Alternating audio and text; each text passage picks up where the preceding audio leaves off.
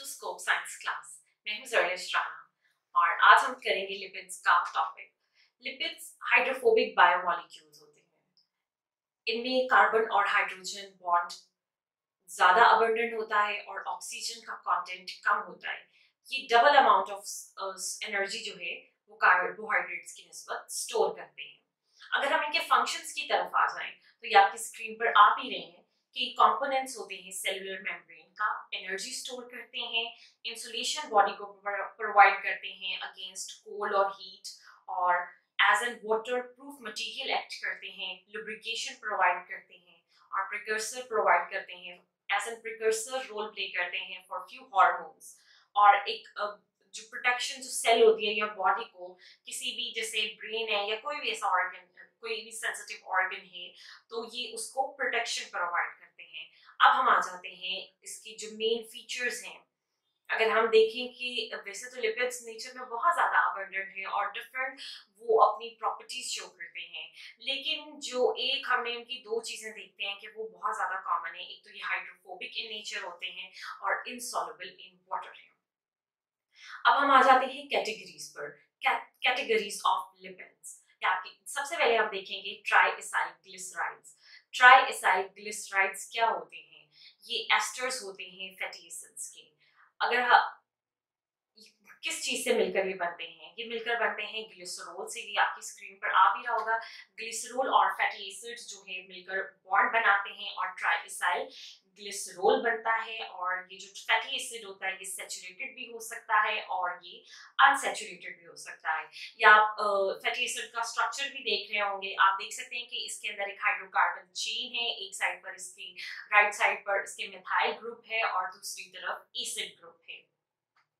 ये जो ट्राइएसाइल ग्लिसराइड्स होते हैं ये फैट्स भी हो सकते हैं और ऑयल्स भी हो सकते हैं। ऑयल्स बेसिकली जो प्लांट सोर्स से हम ऑब्टेन करते हैं वो ऑयल होते हैं and they are liquid at room temperature and they are unsaturated. और जो एनिमल फैट होता है वो सॉलिड होता है रूम टेम्परेचर पर और वो सैचुरेटेड होता है। अब हम आ जाते हैं इनकी दूसरी कैटेगरी पर, फॉस्फोलिपिड्स।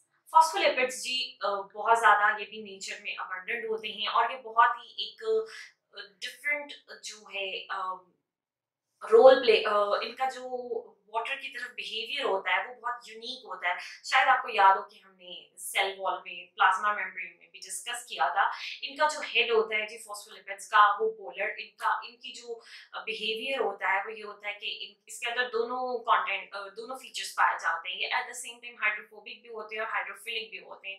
जो इनका हेड होता है वो हाइड्रोफोबिक होता है जो कि ग्लिसरॉल होता है, अल्कोहल होता है, और जो नीचे है वो आप देख सकते हैं कि दो फैटी एसिड्स की चेन्स हैं, तो ये हाइड्रोफोबिक होते हैं। हाइड्रोफोबिक यानी वाटर फेरिंग और वाटर रैपेलेंट।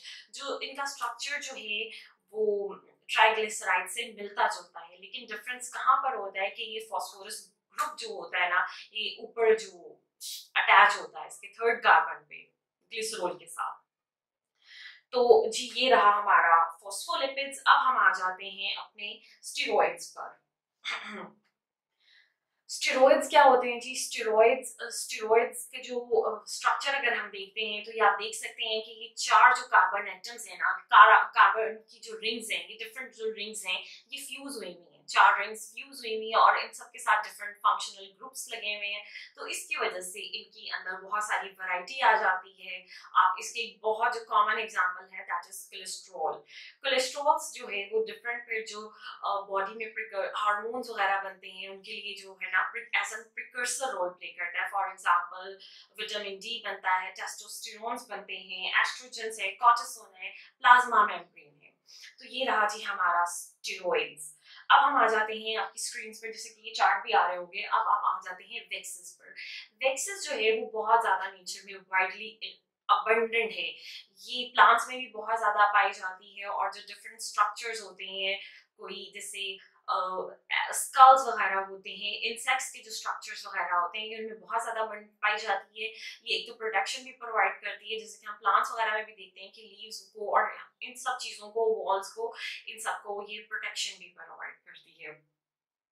और वाटर बैरियर, और एज एन वाटर बैरियर भी प्रोवाइड करती है कि वाटर एवेपोरेट ना हो। जैसे प्लांट्स होते हैं उनमें सारा दिन फोटोसिंथेसिस, डे टाइम में फोटोसिंथेसिस का प्रोसेस होता है, तो ये एक बैरियर बनाते हैं कि जिससे बहुत ज्यादा अमाउंट में वाटर एवेपोरेट ना हो जाए। तो ये था जी हमारा फॉस्फोलिपिड्स का टॉपिक। उम्मीद है कि आपको ये टॉपिक पसंद आया होगा। और अगला टॉपिक जो है अब हम प्रोटीन्स करेंगे, तो देखना मत भूलिएगा, और चैनल को प्लीज सब्सक्राइब भी कीजिए, वीडियो को भी लाइक कीजिए, शेयर कीजिए, और टिल देन स्टे ट्यून्ड।